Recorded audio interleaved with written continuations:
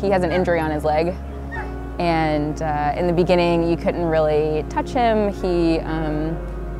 Over time he started letting people pet him, and he actually really enjoys massage. And he'll offer parts of his body that are aching because of he has joint issues, so he'll offer parts of his body that he wants to be massaged. He's pretty laid back. He's really calm.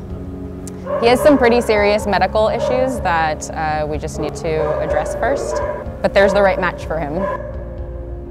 It's gonna be